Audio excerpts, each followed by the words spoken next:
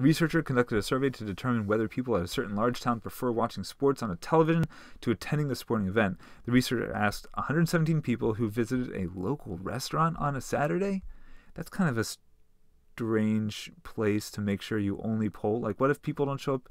You're only polling restaurateurs, the people who you're only getting foodies. What about there's whole swaths of the population who don't go to restaurants or don't go to that particular restaurant. 7 people refused to respond. It's actually not that big a deal for people to refuse to respond. 7 out of 117. It's not significant. You could pretty much subtract those 7 out, and you'd still have over 100 people who have conducted a survey. I'm actually surprised. I don't think it's very realistic that only 7 people in a restaurant are going to respond with that way, with a refusal. But anyway, which of the following factors makes it least likely that a reliable conclusion can be drawn? This is a terribly done survey. You shouldn't just go to a local restaurant.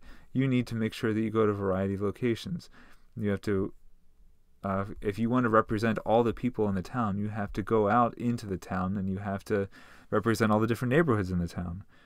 You don't have to get everybody, but you need to make sure that you attend to multiple locations. You can't just go to the restaurant.